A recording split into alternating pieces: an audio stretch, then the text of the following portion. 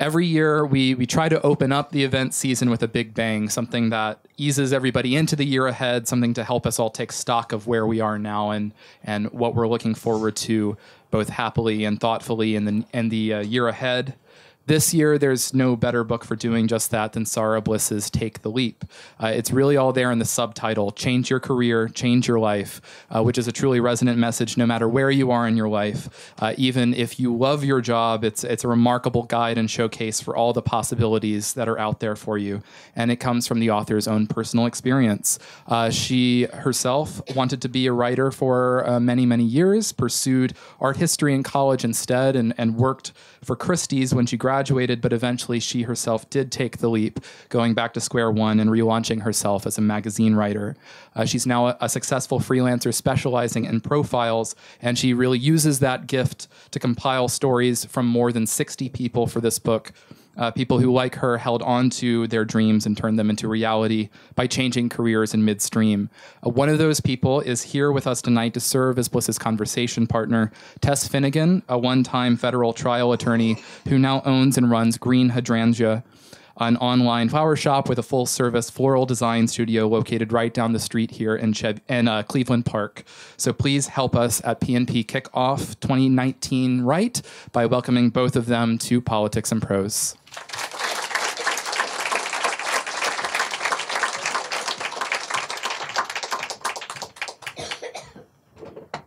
Oh my gosh, this is a writer's dream. This is amazing.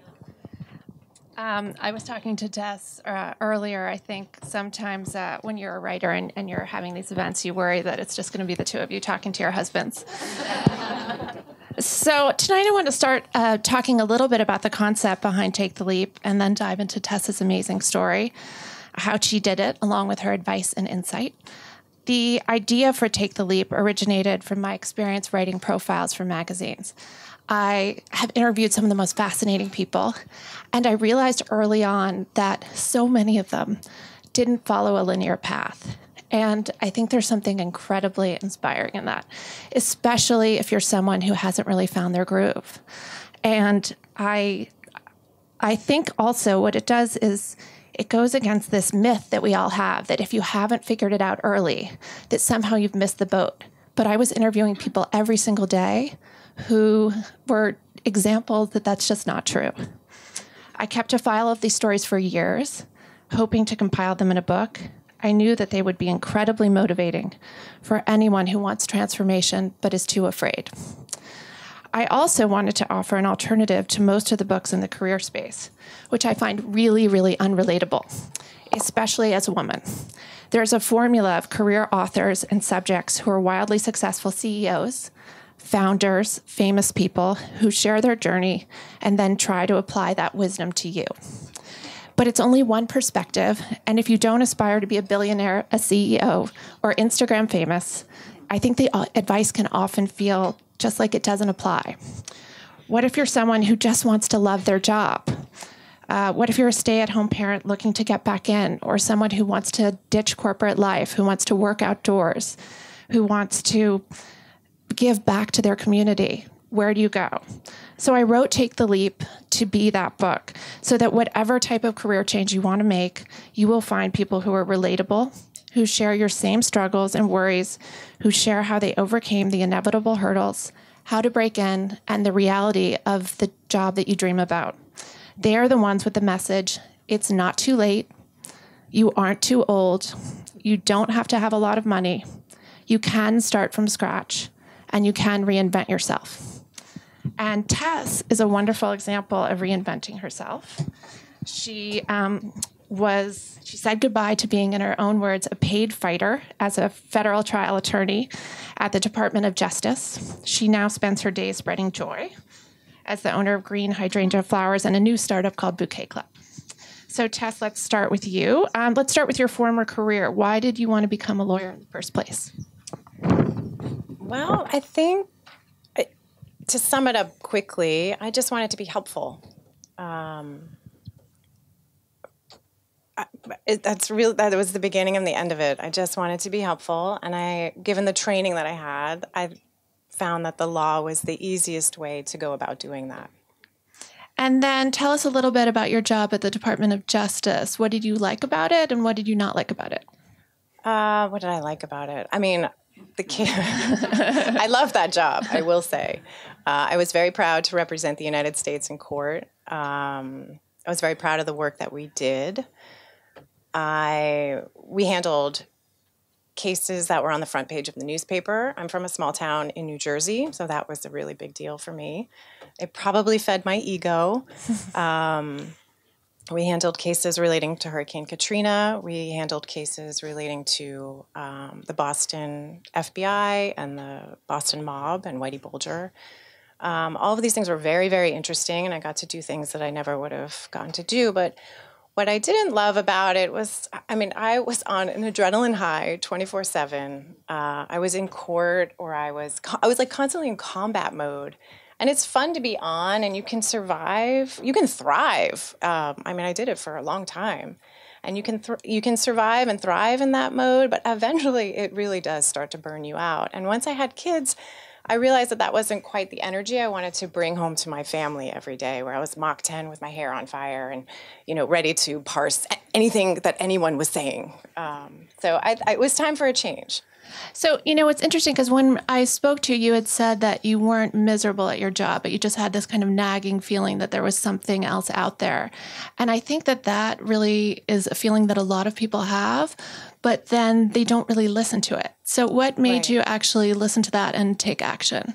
That's a great question. There came a time in 2003 where my husband and I asked for leaves of absence from our jobs. He was working full-time at a law firm in town, and I was at DOJ. And I had come off a couple cases that had sad outcomes. Pretty much all of our cases had difficult fact patterns, and that I think was wearing on my soul a little bit. So we took a year off, and we approached our jobs. We asked if they would just hold the job. We didn't need to be paid. We wanted to live in France, where he's from, and be with our family. And we traveled the world a little bit, and that gave us a chance just to breathe and just exhale and explore some of the things that we cared about. During that phase, my husband kind of recapitulated how he wanted to show up in the work world, and I did as well, taking a lot of art classes. We would pass by this. We lived in the neighborhood of this flower shop called Fleurs. And they had all of their flowers out on the sidewalks, and it was stunning. And anytime we were invited anywhere, we would go there, and I would have someone stand there and make a hand-tied bouquet on the spot. And I was completely charmed by it. And so I started to find it was more like following seeds instead of like a lightning bolt of what I wanted to do next. And one of the seeds was a book called The Desire Map by Danielle Laporte, which you won't find in the career section, in the self-help section.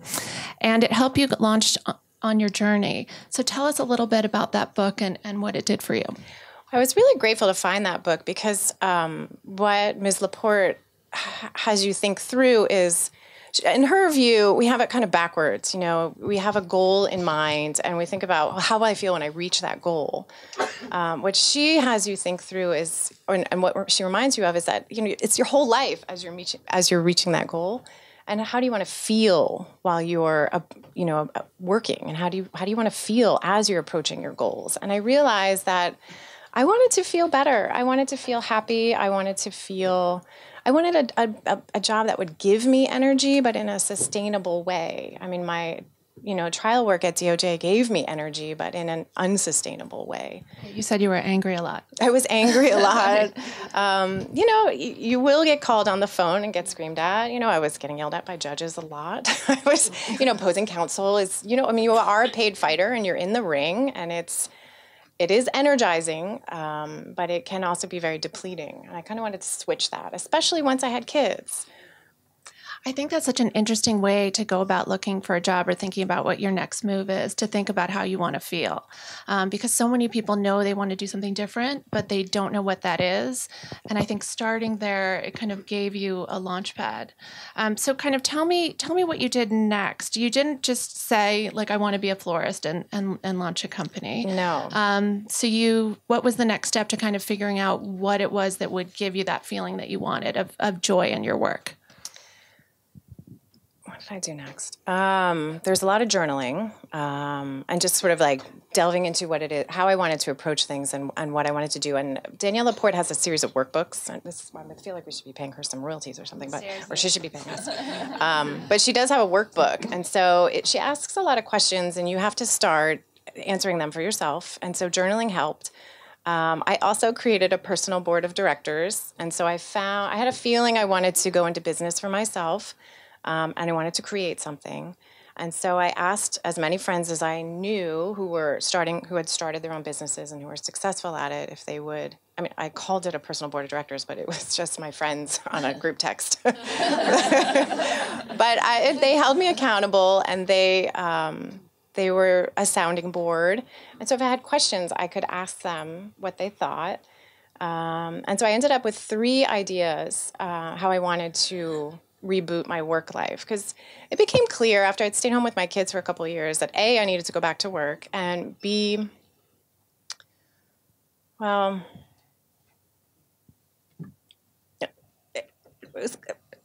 I'd lost my train of thought there, but in any case, it was clear I needed to go back to work, and I wanted to do it in a way that made sense for me. So, and we should talk about that you are the mom of 3, is that right? Or yes, I have 3 children. 2 of them are here.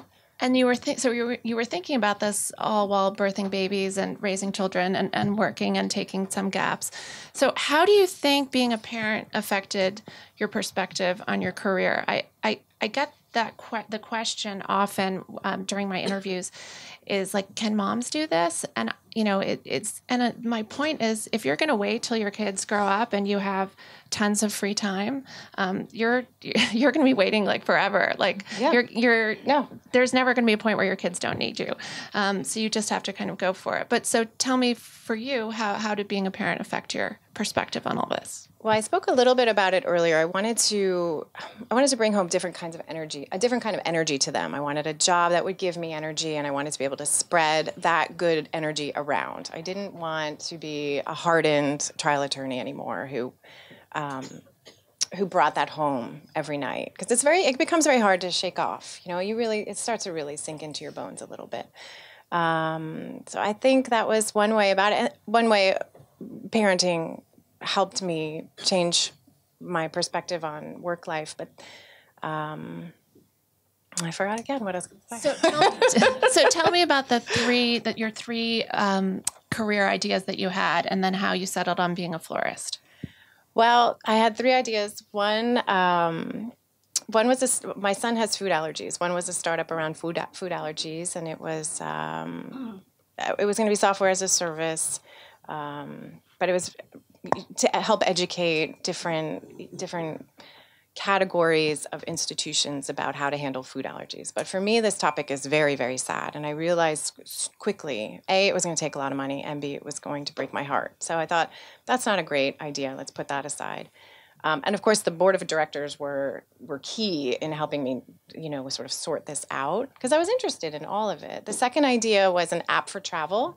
And I still love this idea, but it's also going to be very expensive, and I didn't have a lot of capital. I have, we live here in DC, which is, so I didn't have a lot of money like laying around. And then the last idea, I'd always had this idea of working in a flower shop. The experience in Paris had really, it really had made a big impression on me. And then how did you go from thinking that you wanted to be a florist to then actually going into it? Because I think so many people come up with these ideas and they're like, all right, I'm going to be a florist. And there's you actually did a lot of work, and you started literally from the ground up. Yes. So my, again, a member of the board of directors was like, well, do you know how to be a florist? And I said, no. And he said, do you know anything about the business? And I said, no. He said, why don't you go work in a shop? And I was sort of like, oh. So I walked in with my youngest on my hip one day to Ultraviolet Flowers down in Georgetown. And I looked at them and I said, do you guys need any help? I mean, it was a cold call in person. But with a baby on my hip. And I don't know how I looked, but they the owner, Fabio, who I'm indebted to, actually said, yes, we do, but not now, we're too busy. Come back Monday. So came back Monday without the kid this time. And he asked me if I had any experience, and I said no, and he said, well, you organized. And I was like, am I organized? I can totally do this for you. And so there was a way, that was a way in. And so luckily I was able to learn about the business from the ground up, and I was paid for my experience. Instead of the reverse, which would be to like go to school or take all these courses, which were going to be very expensive. So this was nice income to offset the cost of my babysitter. And then you were sweeping the floors and answering phones. It wasn't just all like learning how to arrange flowers. No, I did not get to touch the flowers for a long time. I did answer I answered the phones. I swept the floor. I washed the glassware. Eventually, they let me do some of the processing work, which is just stripping leaves and making sure that the stems get into water that's, in clean buckets, and I cleaned those buckets myself. So it was a great way to learn about the business and about the process. And I feel like if you like the work that's not sexy, then you're really going to like the work that is sexy, like making the gorgeous arrangements. That's such a good point, actually. And did you ever have a moment of thinking, like when you're sweeping floors and, thinking about your, very high-powered and well-paying career beforehand, did you ever think, gosh, I made a big mistake? No, I never thought I made a mistake. I did have kind of an ego crisis where I kept it secret. I only told my closest friends what I was doing. I didn't go Facebook public for 4 or 5 months with what I was doing until I felt really comfortable doing it. But no, I never felt like I was making a mistake. I did get pneumonia that first year. I did run a lot of fevers from working around water. But no, never thought I made a mistake. And, I think actually your 40s and 50s are actually the best time to make these kinds of changes, because there's this reality that the clock is ticking. And I think that reality actually lights a fire under your ass and actually makes people more aggressive in how they pursue these things. It's not like when you're 30 and you think you have so much time. And to anyone who's 30 here, I mean, after a couple kids, a decade goes by really fast. So how old were you when you made this change, and how do you think your age factored into it? I was 40. I had just turned 40 in April, and I walked into Ultraviolet in September. And my youngest child was, she was finally able to be a little more independent at her playgroup. So it freed up, little pockets of time, but enough that I felt like I could do it. And it's true that I actually thought that this was going to be my midlife crisis business. So I've been pleasantly surprised that it's been successful. And I was prepared for it to be a midlife crisis business, that I would do something that might have failed and that I would have something to fall back on. So, I had that. It's a little bit of freedom in that, once I gave myself permission to fail. I actually told someone the other day that I think that these kinds of changes are actually an alternative to having a midlife crisis. It's like a healthy way. You're not like running off and having an affair or, dyeing your hair purple. So tell me, so you made the choice to launch on your own and leave Fabio. Yes. When did you make that choice, and then how did you do it?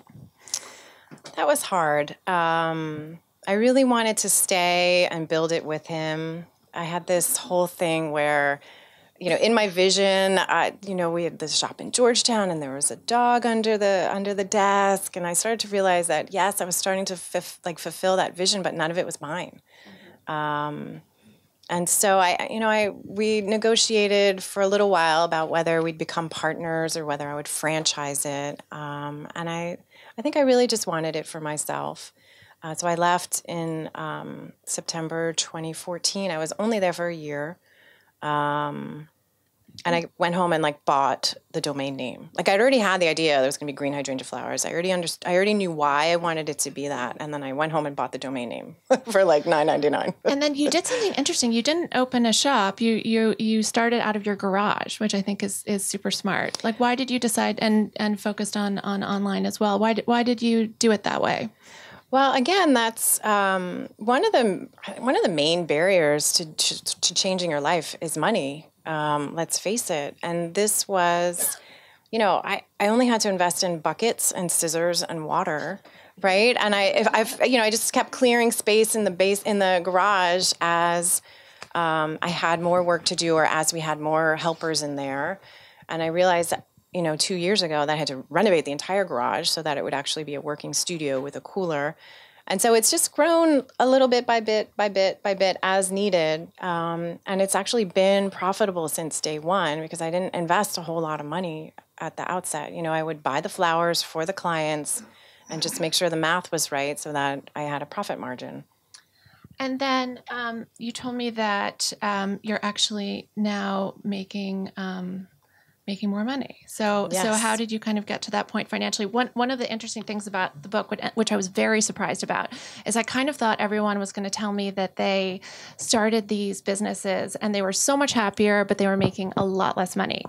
And actually, that's not true. 70% of the people that I interviewed, they are making the same or more. Now, for most of them, that didn't happen day one. It took several years. But I thought that was a surprising thing. Yeah, I will say 4 years in, I'm now making more than I made at DOJ, but it will be a lot longer before I would make as much as I would make if I was still in private practice, right. For sure. But it's still very gratifying. I mean, you know, it's very gratifying to see this thrive. And what's been the toughest thing about starting your own business? I guess, you know, you have to get out of your head a little bit. And you have to get out of your own way a little bit. It's especially because I'm not a trained florist. I didn't go to school, so sometimes I feel like I think everybody struggles with this. You feel a little like a hack, or you're just like making it up. But then you kind of realize everybody's making it up anyway. Yes, absolutely. Imposter syndrome is real. Yes. So you started this to feel a certain way. And I think often with these kind of dream jobs, we all have these fantasies of what they're really going to be like, and the reality can often be different. Do you think that the reality matched up with your dream of the job itself and also how you wanted to feel? For the most part, yes, absolutely. I do feel great when I do it. I sort of lose myself when I'm making flowers. I get excited to see, you know, new flowers and our new shipments that come in on Mondays. I love dreaming up and designing an idea and then seeing it come to fruition. I will say I have a major work spike every holiday. So that's right before Christmas, right before Mother's Day, right before Thanksgiving, right before Easter. So I'm still struggling to find the right balance so that I can show up nicely for my family during those moments instead of really tired. So I think over time, as we grow and staff up, that will hopefully get better. And you not only run Green Hydrangea Flowers, but you just launched a new startup. So tell us about your new venture and what gave you the confidence to start a second business. Well, starting a second business is a no-brainer after starting a first business, right? You already figured out the math. You already figured out nobody knows what they're doing, so just do it anyway. This is called Bouquet Club, and what we're offering is a simple offering. We do workshops, flower workshops in your home. I have a business partner on this, so that has taken a lot of the scariness out of it. And we've put some money into it at the outset because Green Hydrangea Flowers has allowed me to do that, so that we could have nice branding. So we did, we just, like what steps to take when you're starting a second business. And so we could just hit those a lot more quickly. We got off to a fast start in November. We've already had a number of parties, and we have a number coming up this month. And so what advice, to wrap it up, our part, what advice do you have for other people wanting to make a big career switch? That's a tough one. I think everybody has certain pressure points that they're probably dealing with, and I think you have to wrestle with those accurately. And one of my pressure points was money, for sure. And I needed something that I could start. I wanted to be at home near my kids, and I wanted to, because somebody has to keep an eye on the whole ship. And then I also needed something that I could start up without a big investment up front. So I guess my advice is you have to be realistic about what your constraints are, work within boundaries. There's a lot of creativity. Once you've identified the boundaries, you can have a lot of creativity within those boundaries. And if quitting your job seems terrifying, then don't do it. There's no reason to scare yourself. Get a side hustle. If spending a lot of money seems terrifying, then don't do that. See if you can earn some money on the side and put it aside in a special account. Honor the things that are frightening you. They're probably very real. And then as long as you can reason through those solutions, I think you're headed for success. Yeah, I think a side hustle is actually a big way that a lot of the people in the book got into their jobs. It's a way to kind of test the waters, see if it's going to work for you financially, and then go for it. Anyway, so thank you guys, and let me know if you have any questions for either Tess or myself.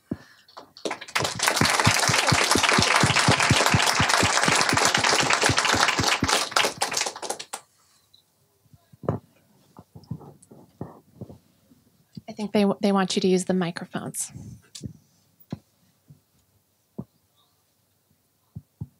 Thank you so much for a wonderful evening and wonderful book. I've been thinking about this topic a lot. I'm working on producing a podcast that is called Life 2.0, Composing a Life in Times of Accelerated Change. And I've been thinking about, it's not just about career, and you sort of confirmed that. It's also about the kind of energy you bring in the home. It's like, how can you be a lifestyle entrepreneur? I mean, what do you want to bring? How do you want to live your life? Do you still have time to do the things that matter to you? So I'm taking a pause myself, working on this podcast, and talking to people about sort of what your kind of interviews. But I struggle with, it's not really just about work. It's about finding balance and harmony and meaning in your life. And one of the things I ask folks also is, what do you do about health insurance? Because that's a big one. It's a big one in this country. It's a big one if you don't have a partner. I happen to be a single mom. I'm here with 2 other single moms that dragged me here and said, Bea, you have to come here. And, you know, I really do ask folks, because I pay about $1,000 out of pocket for that. So it's part of it is, do you have enough have you saved enough, like you were saying, you know, do it a side hustle, save enough that you can kind of cover yourself for a period of time while you're relaunching and sort of doing creating the space to be creative. So I think in terms of, thank you for sharing your story. I think you would be a fantastic podcast guest. And my question is also to the book writer for you, Sarah, is like, how did you, I mean, you said 70% of the people that you interviewed made actually more money than the original career that they had. Did you find that they had time to do the things they enjoyed? Or was it just about work, or the motivation to change career was about balance and finding a different energy and bringing in? Yeah, I agree. Thanks. I agree with you. And I think you bring up such a good point. One of the interesting things was I wasn't just writing a book about people who switched to cool careers. What I found was most of the people in the book were really looking for transformation.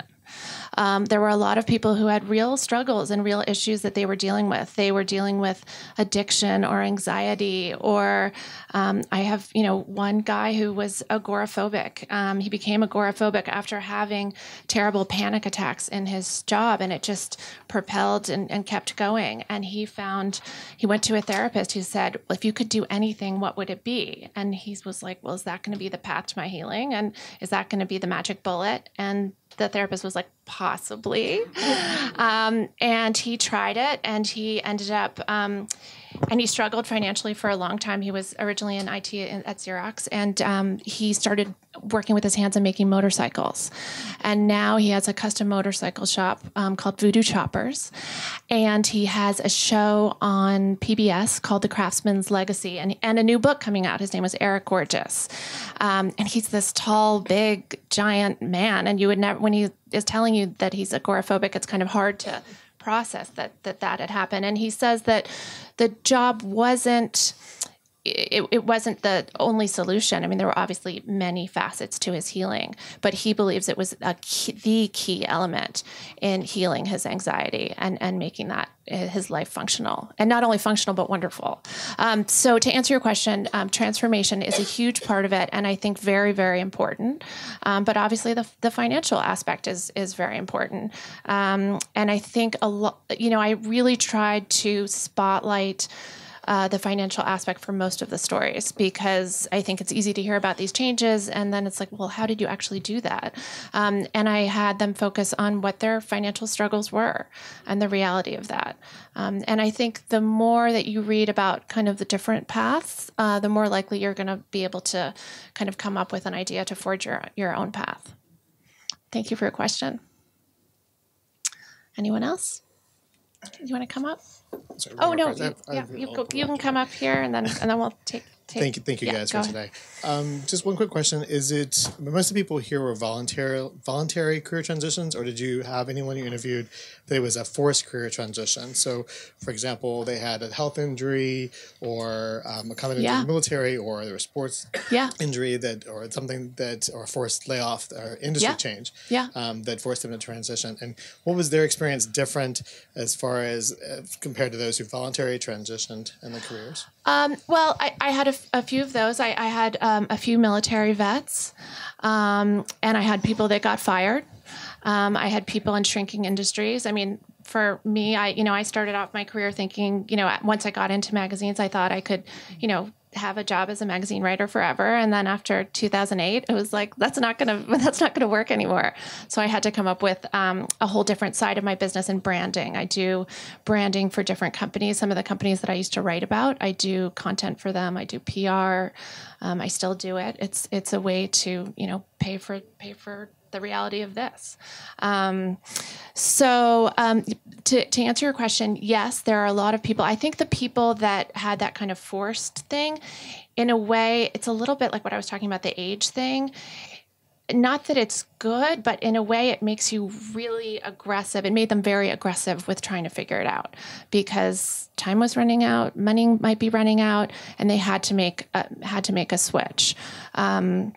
And they did. I mean, the good answer is that they were able to do it. I mean, there are examples of people in really, really tough situations finding really beautiful kind of next chapters. I mean, I think struggle is just, part of life, but it also can lead you to places that you never imagined. Hi. I was wondering, hi, this is very interesting. Could you give us a few more examples of people that have made gratifying transformational career changes, such as yourself? Yes, I can. Well, so by gratifying, like, do you mean like they found joy in their yes, that have had good outcomes? Okay, so there's lots. I mean, all of them are happy endings. There's a woman named Ashley Blaylock who also was a lawyer. She's a very inspirational story. She was a lawyer. She grew up in Houston. She had an older brother who surfed. She just thought it was something for guys and that she could never do it. But then in college, she tried it and liked it. And during law school, she started going on trips to Nicaragua and surfing with her friends.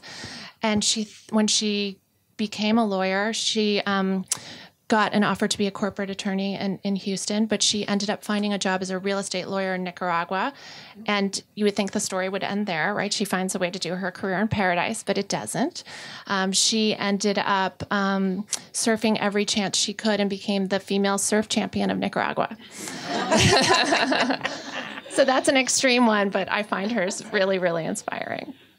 But there's lots in the book, and it's divided by the type of career you want to make, or career that you want to do. So whether you want to launch your own business or you want to go into the food world or wellness, you're going to find 6 to 8 examples of that in there. So thank you. Hi. Hi.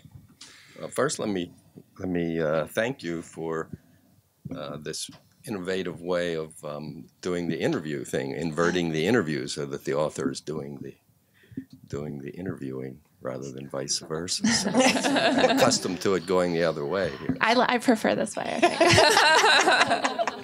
I know, I like it. That's great.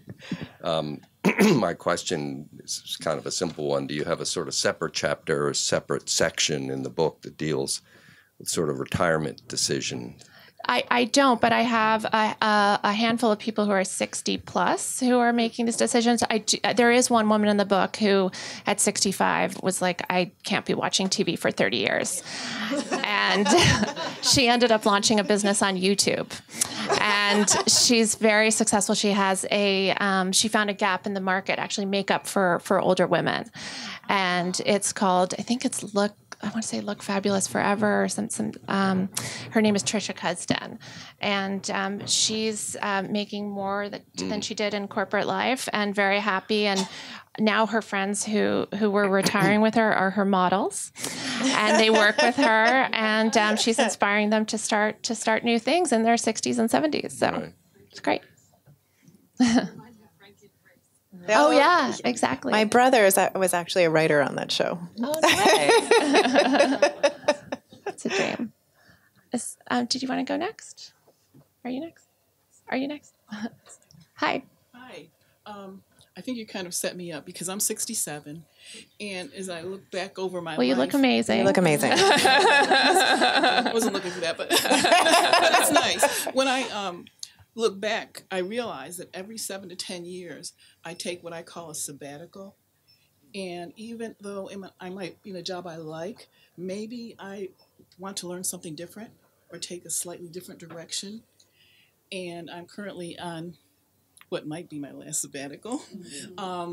It's lasted longer than the rest because I decided that I wanted to write a piece of software.